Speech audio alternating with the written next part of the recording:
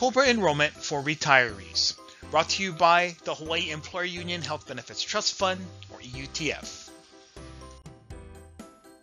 Did you just receive a COBRA packet from the EUTF and are you curious about what it's for? Is it dependent on your retiree plan about to lose coverage? In this presentation, we will go over some important information on what retirees need to know about COBRA. COBRA enrollment packets are sent to active state and county employees covered under EUTF plans upon retirement. This is because active employees on EUTF plans switch to EUTF retiree plans when they retire. The active employee EUTF plans must be canceled the day before retiree EUTF plans can take effect. Because the active EUTF plans are being canceled, a COBRA qualifying event is triggered requiring the EUTF to send COBRA enrollment packets to newly retired employees who may want to continue active EUTF plan options under COBRA. Retirees who enroll will be responsible for 100% of the premiums plus a 2% administration fee. COBRA enrollment packets are sent whenever a dependent experiences a loss of coverage due to a change in their eligibility status. Dependents reaching the plan's age limits, losing full-time student status, or dependents losing eligibility due to divorce or legal separation.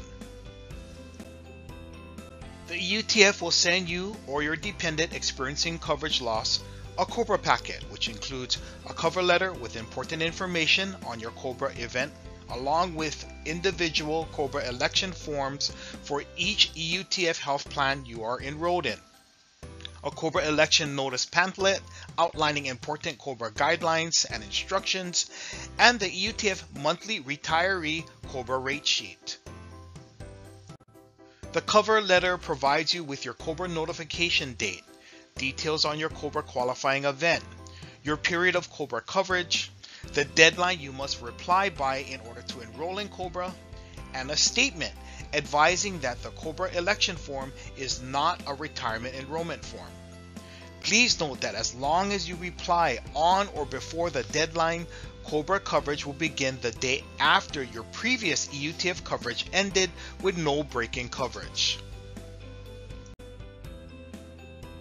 COBRA election forms allow you to enroll in or waive COBRA continuation of coverage, with each plan having their own individual election form based on your current EUTF plan options.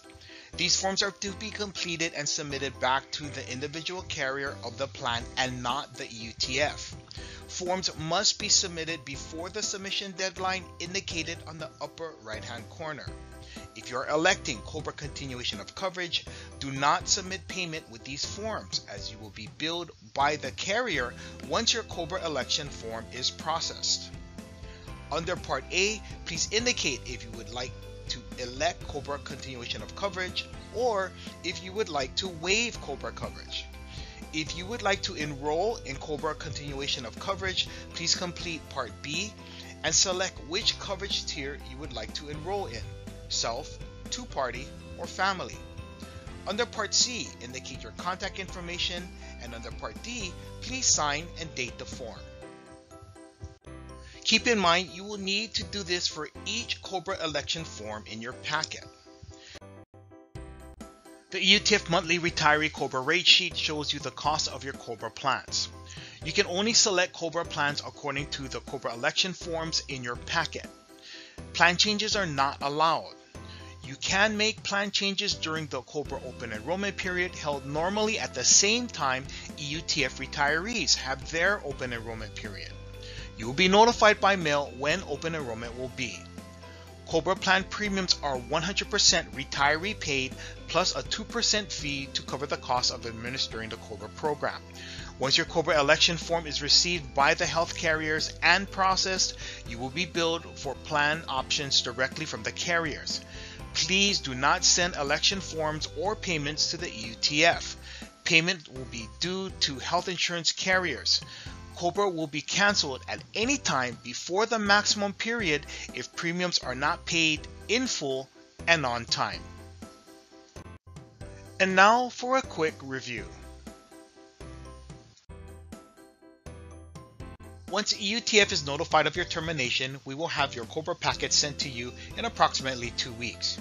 You will be given an opportunity to elect or waive COBRA continuation of coverage by the submission deadline on the form. Individuals who wish to enroll in COBRA coverage will send their election forms directly to the carriers listed on the individual COBRA election forms. Carriers will process your enrollment and handle all COBRA billing.